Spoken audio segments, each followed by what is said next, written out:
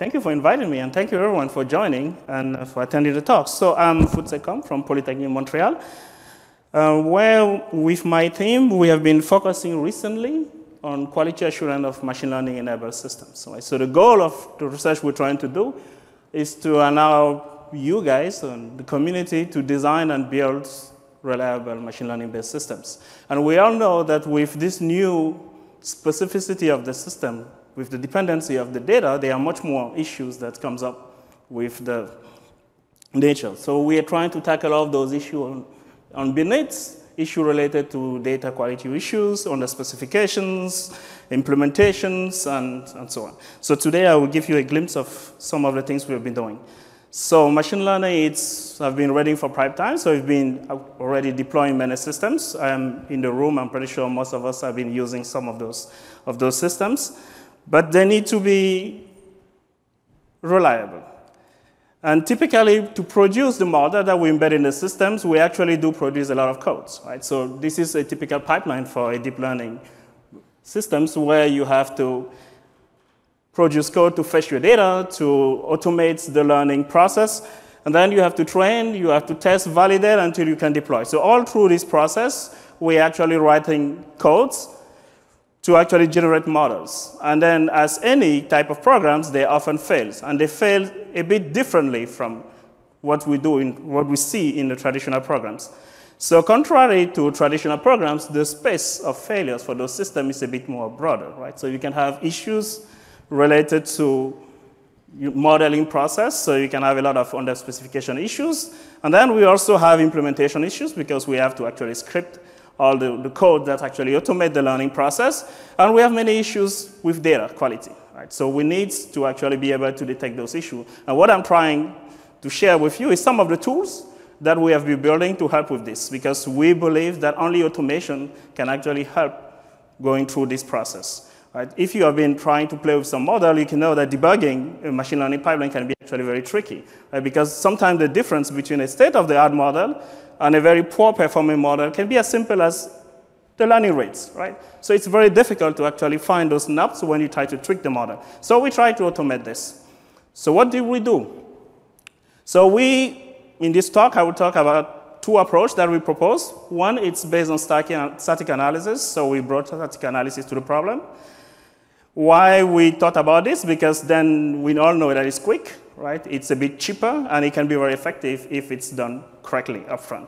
So we have a tool that we built, which is Neuralint, which is actually pretty effective, and I actually encourage you to try it out, right? So the tool can actually have been tested, so you have the detail in the paper. I won't talk about the detail in the paper, but what I can say is more how the tool works. So how did we build the tool? So the tool relies on two key components. So we have a meta model of deep learning program that we had to build, right? And then we also had a taxonomy of typical faults in a deep learning program. So in the tool, we basically automate the detection of these faults based on the representation of a deep learning program that we built based on this meta model, right? Simple, right? Okay, so the workflow looks like this. So if you have a program and then you want to use our tool, basically what we do is that we extract from your program all the different features and components that we need to comply with the specification of the meta model. Then we build a representation of your program. And then based on our set of rules that we actually specify to detect the different issues, we can actually run detections on the program and provide a set of checks. And it works, and it's pretty fast. Okay. But the problem with this is that with static analysis, we can't really tackle the interaction with the data and the dynamicity that's in the process, right? So to help with that aspect, we try something else that we all do, dynamic analysis, right? So we decided to actually, what do? We decide to inspect the training process of the program and extract information about the behavior of the program during the training process. And based on this information, we could actually check certain specific property, which could be signal of problem with the training model, right? So we have this approach, which it's also pretty effective. We have been compared actually with SageMaker, which does a pretty similar thing. And the good news is that this approach does a bit better, so I actually encourage you to try it out. It can detect 30% more bugs than actually SageMaker. We were kind of forced to compare this for the paper, otherwise they wouldn't accept the paper.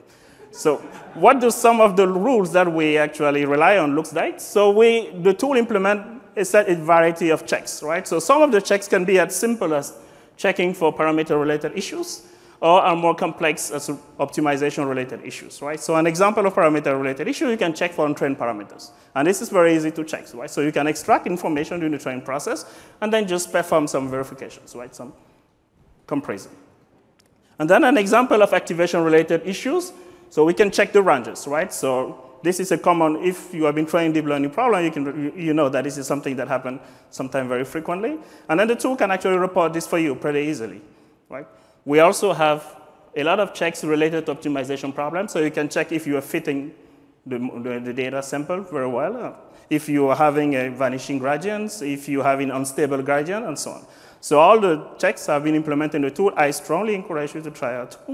And the flow is very simple. So there's a small overhead that comes with using the tool because we're actually instrumenting your process, so we're extracting information during the training process, so there is an overhead that comes with that. But through the experimentation and validation that we did, the overhead is actually pretty well manageable. Okay?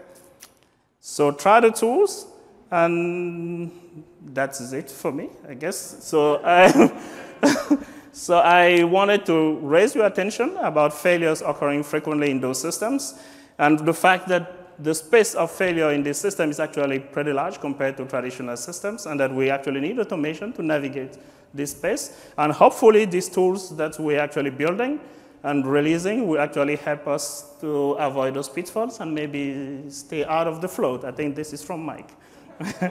So any questions? So that's it.